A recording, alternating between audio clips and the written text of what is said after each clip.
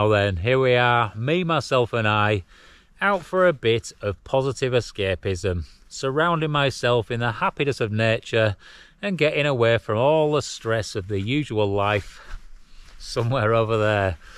So yeah, it's just a local little camp for me, just been out for a nice little walk, sat about just in the sunshine, and I'm gonna keep it as simple as possible tonight. We've got no wind, no rain. It is going to be very chilly, I think, later on. We might get down to freezing. And I've got a couple of beers, which is potentially a bit of negative escapism, but we can cope with that. I've got a local pie to eat, and that's about it. What else do you need in life? It is just going to be one of those perfect nights for me. So anyway, I'm going to get the kit out and get myself comfortable, and we'll bring you back, maybe with a pie in my gob. I put my down jacket on, I got in my down sleeping bag, and it felt like I was having a massive hug. So I've just laid here for the last 45 minutes, just without a thought in my brain, and this camp is already doing exactly what I want it to. Then a thought did creep into my brain, and that is hunger, so I'm going to eat one of my pies. So I've got a pork and apple pie. I've got a sausage roll, which is a little bit crumpled up now, and I've also got a steak pie. So to eat this, it's going to be a bit risky, isn't it? I don't want to drop it on my sleeping bag. So let's lay this jacket out, because I'm not too fussed about this, because that will wash.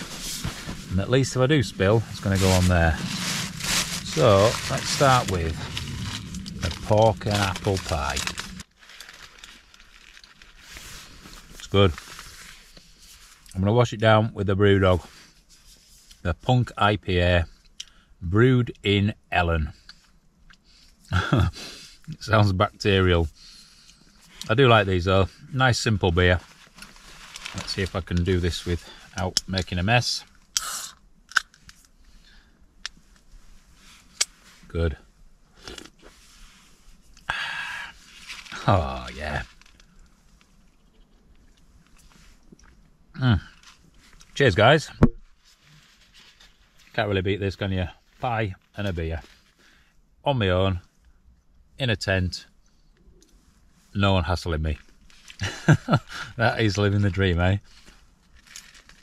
I say I'm not fussed about my jacket, but that's not entirely true, because it's one of my favourites.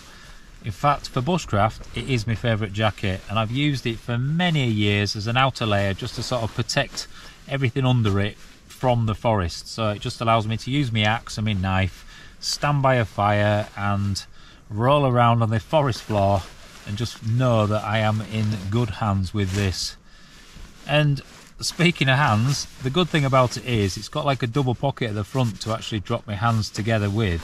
And what I've done is I've made a little warming tube, if you can see that, and that's just made out of rabbit skin. It's my brilliant sewing there, and it really does keep my hands warm in it. So yeah, definitely worth making something similar for that jacket.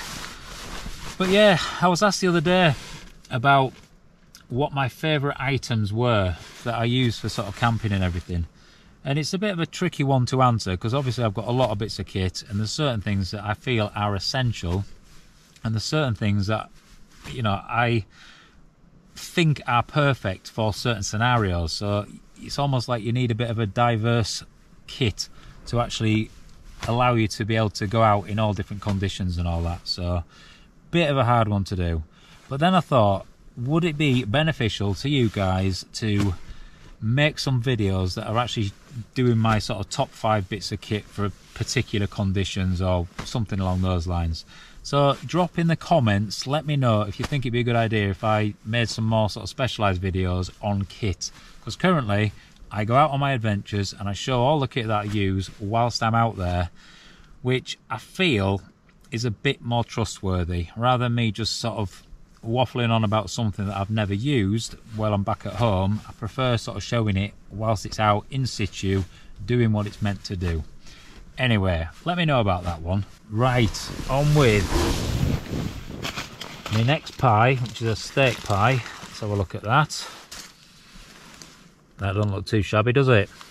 And I'm going to also open my second and final beer. Look at that big chunk of steak. I'm not sure a cold steak pie though is as good as a cold pork pie. That hot would be just fantastic. Anyway, on with the next beer. The final one for the evening. Do you know what? It's actually really nice having a taste of beer every so often. And I really do not drink much. I probably have an average of 1 drink a week. Not even that, probably 1 every 2 weeks, because I'll go a couple of months at a time without having any alcohol. And I think one of the reasons is the fact that I exercise quite a lot. And by exercising, it just almost makes you not want to put any crap in your body. So yeah, every so often, you know, I might have a beer and a pie, but as long as I'm not doing it every day, I'm going to sort of feel good because of that. So I'd always advise to exercise, because it does almost put everything else in tune, so you're going to sort of look after your body a little bit more as well. And this is why I say get outside, because that's doing something positive for your mind and body, rather than being stimulated by a television and a beer sat at home, which is definitely negative for you, especially if you're doing it on multi-days a week, which is just not a good habit to have. So get some exercise done, break the habit, and I guarantee you're going to feel better. And then just really appreciate it when you do have it. Anyway, I want to get back to this lovely pie.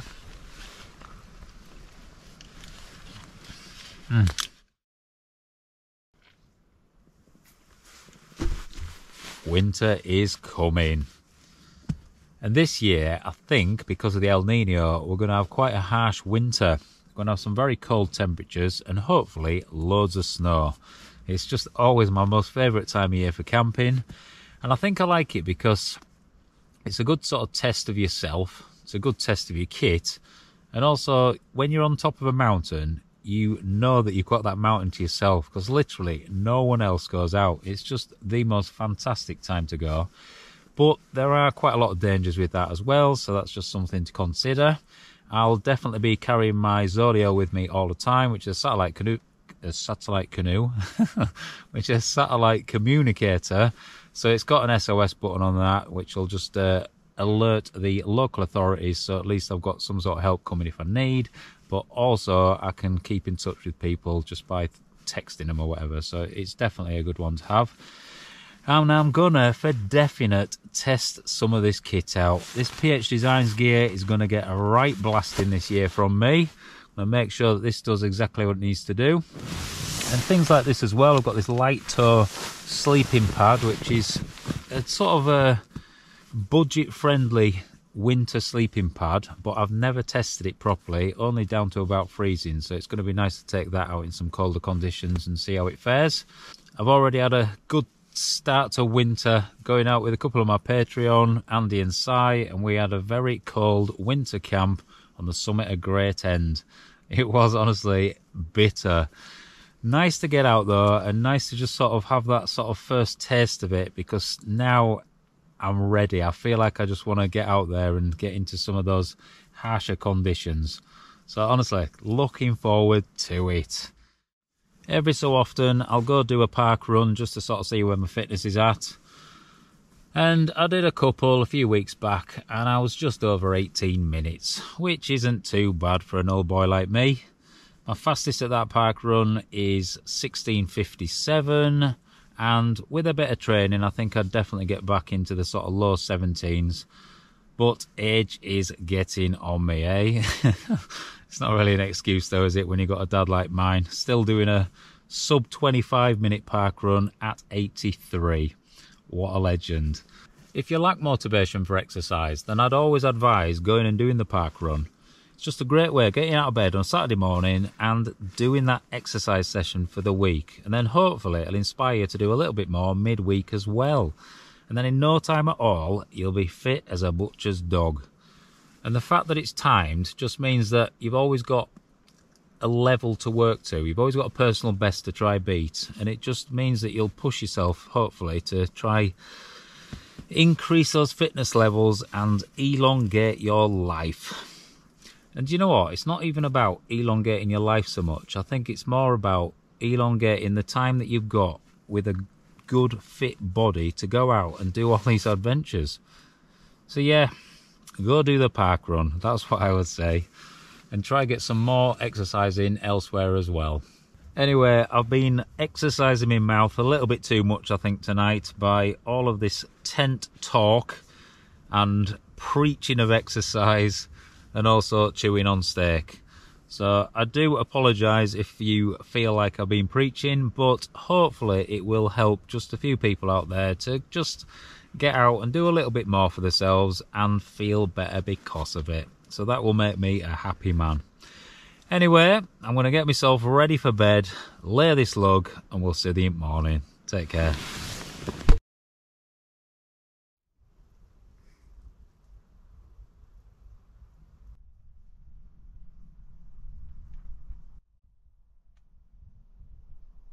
Morning, flowers.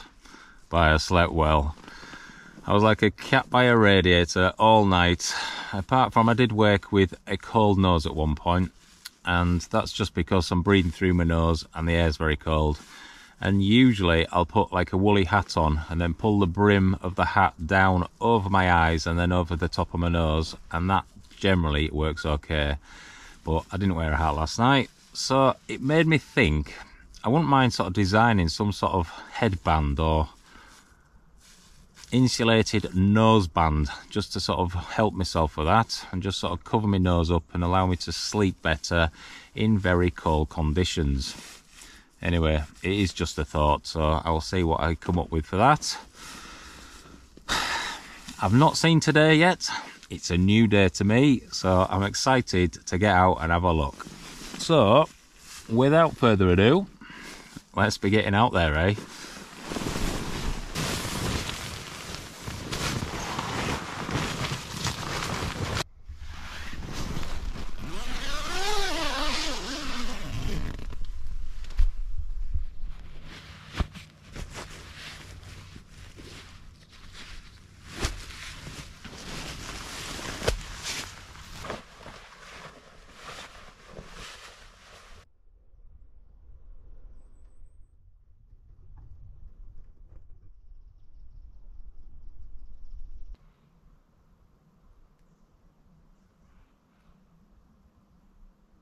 Right, it's a grand day, wrapped here in autumn by all this dead bracken.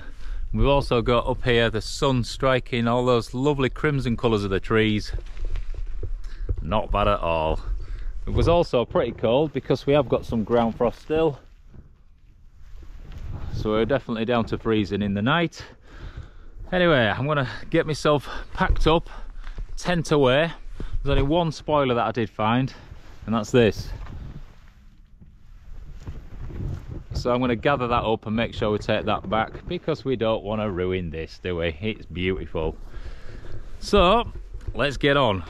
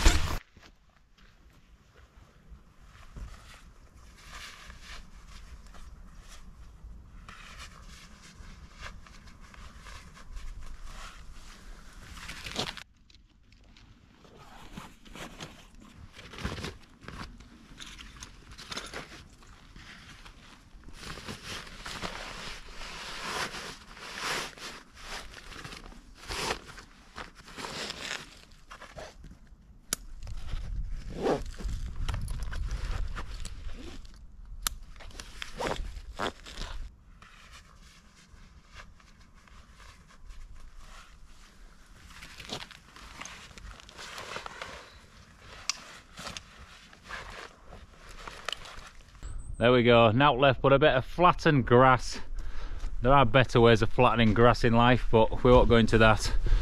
Leave no trace as always, and if you can, just do your little bit for helping out this lovely, beautiful world that we live in. Anyway, thanks for joining me for my little bit of positive escapism. It has been splendid. I feel like a new man now, and I'm ready to take on the world. So I'm going to get back, do a bit of recycling, and I'm also going to take the dog for a really nice long trail run. So this positive escapism continues. Anyway, give the video a big fat thumbs up, and we'll see you on the next one. Take care.